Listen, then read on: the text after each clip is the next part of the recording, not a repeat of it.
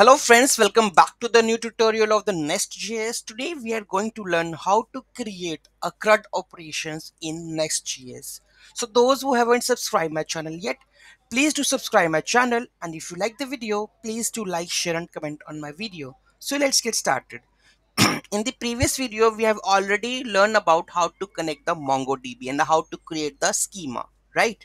So I will just figure out what exactly we have done in the last video. So basically we have connect to the MongoDB, and MongoDB connection, for that one we have go for the app module.ts. Here we have include the Mongoose module, so you need to install this package, right?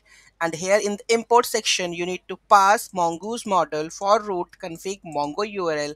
Here you need to pass the mongodb url, and here we have to pass the products module that we have to create, that is CRUD operation model, right? Module, right? Here all the things. Okay, so let's see the structure and all. So here we have all the structure. We have a config where we have the MongoDB URL. Then we have the next one, that we have the products module where we have the CRUD operation for the products like add, delete, insert, put, update. Okay, here. Okay, in the app module.ts we have include the products module. Okay, otherwise if we have to import that products module, right? So we have import the products module. In the main.ts file we have include the app module, right? So whatever written in the app module, it is automatically goes to the this main.ts file. So it should be included over here, products module, whether to be a user entity. So step by step we are going to use that part, right? So this is the app module.ts file. Here we have the configuration files because we are picking up the config.mongo url from the config. So we have passed it over here. Otherwise you can directly pass the MongoDB URL here also. Nothing to go with the configuration and all. Okay. Otherwise, you can take it from the process.env file also. Okay. So next we have a products fully where we have made the DTO. Okay. We have made the interface. Then we have a schemas. Then we have a controllers, modules, product service dot spec.ts for the testing, product service. Okay, so step by step, first we go with the create product. First we go with the schemas, right? So this is basically the schema, that the fields in the database, that is name, quantity and the description, these three things for the table for the MongoDB. Next we have the interface, basically that the for the like id should be in string, names should be string, description for the typecasting part, right? Interface we have created, right? Next we have created the DTO, that's the name should be string, description and the quantity read only, right? Next we have to go with the product controllers, modules and the service. So first of all we have to go with the controllers, right? So here controllers we have getting in the get, post, put, delete, body and the param, that is a Next.js common core files, right? Then we have created the create product DTO, products interface. You can see that we have created the interface, right? That id should be string, name and all. So this is product services. We have created all the services over here, so you can see that. So this is the logical service, like product.model find one, MongoDB queries, find execute, okay, new product.save. So find by ID and remove, right? So these all are the functions that include in the Mongoose, right? So here we have add all the model logic over here, services that we have created, right? In the controllers, what we have done, let's have a look on that. We have a constructor. Okay, most of the similarity in that, this look like the Angular part, where I have just imagined of it, right? So here we have export the class products controller, and the controller is products, right? So here first we have the get request at the rate get, then find all. Okay, then the promise product. So here you can see that the product should be ID, name, description and the quantity. Okay, the product, the interface in which the data should be shown, right? You can, here you can see that ID, name, quantity and the description.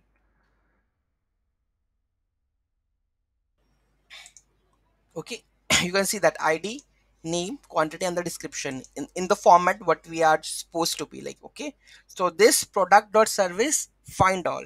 So find all, we have a service. Okay, so what it does, it this dot product model. Okay, so what is our product model? So here you can see that model product class, so schemas, right? So here we have a product class constructor, we have inject the model, okay, in the constructor product model product class. And here we have all the logic like find one, find all, or find one, find by id, create and save. You can see that these all are mongoose functions, right, to get the data, fetch the data, update the data, and delete the data. Okay, so these all are just single line queries for fetching data and saving and all, right? So here we have all the services. Okay, next we have this these all are the services like get all, find one. Okay, here we receive the id parameter, then post, so we have to create product details. So this is the format. Okay, so in the post method, what we have to do, we have to create pdo format, right? So let's check the create pdo, what exactly name. This is a format that we have to accept the arguments, right? Name should be string, description should be string, quantity should be a number. So that's the reason we have created the pdo dto. Okay, so data transfer objects in which the data should be transferred, and it should be picking up to add the data, right? So this dot product dot service dot create, we have already create the method. Okay, and the create this in this form the data should be accepted. Okay, so create method is here. So this dot product, here we are just getting the product format. Here you can see that we have already made the product, that should be id, name, description, and the quantity would be return, right? Then new product dot save. Okay, so let's I think service part is clear, product part is clear, schema part is clear, and the product module.ts, that we have already product modules where we have the products controller, product service, product class, product schema. Okay, so here we have to import that one also. So in this you can see that the full product section, we have a product module where we have added the name product class dot name, schema we are using what controllers which we are using, providers which we are using. Okay, and these things we have to be added in the product module dot ts file, right? Okay, so this is done. So let's run and check each and every step by step that whether to create, update and fetch the data, right? So let's go to the postman also on the same, open the terminal, and here we have to add npm run start.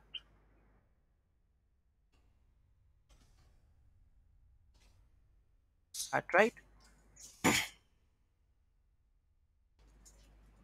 So this is done. So here you can see that the products controller, we have added the products route, right? So slash products get id, and here you can see that where we have mentioned the routes part, right? Here you can see that. Okay, by default controllers that products. Okay, so let's make it like test products and see what the result of it. Test products, and if I go and save this and just running this one.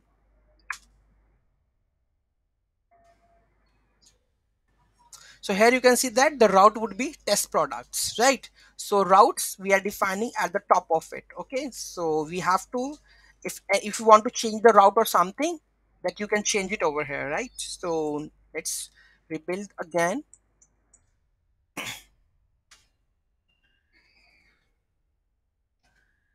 Okay, done.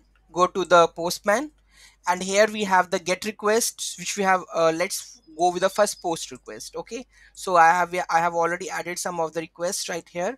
So let's add the test 2. Product quantity would be 25, test product 7, send it. So here you can see that we have get the record test 2 and test 3. This is the save record, right? Create. If I go to the database Mongo,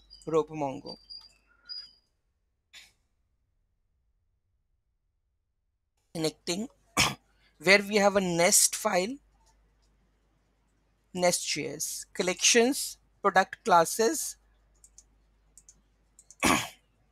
So here you can see that product classes what we have, because we have made the product classes schema, right? So we have id, name, quantity, and the description. You can see that, right? The data test2. Okay, the data is inserted. Next, make it the get request, then send this one. So we have all the three of the data. You can see that, right? The last one is the test one. Okay.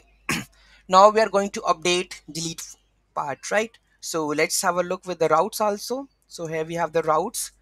So products we have added, id, get we have done. Okay, if you want to get by id, so you need to pass the id over it, right? So this is also a get request. So go to this one and I want to pick any of the id, like suppose this one id I want, just add here products and make it id over here and then get it. Okay, so you can see that find by id. So you can find by that, that's the view part, right? So next we have to go with the find all done, find one is also done, post is done, delete. I want to add the delete functionality. So delete, what it is doing, product model, find id and remove. So we need to pass, it accepts the id as a string, right? So make it the request delete and all x2 bit be deleted. Okay, so let's see in the database. Let's make it the get request. Okay, and let's see once one should be deleted over here. So here we have the get request and then send, make it remove because this data is not there, because that's why it's empty over here, right? So then send, and here you can see that we have a two records, right? And let's do the updation part. So for the update, what the route it is, let's have a look on that. So we, for the put, we have to use the put update, right? So let's check this one also. So go to the postman, and here we have to go with the put request, and here we have the body. So test2 is there, right? So I'm going to update this with put it accepting the id. Yes, so you need to pass the id. So I want to update the rolex part over here, so I'm going to add it over here, this id, make it rolex to be rolex. Okay, so let's try and save this. Okay, let's take get request and remove this one and send. You can see that rolex is updated with the uh, rolex part which we have inputted, right?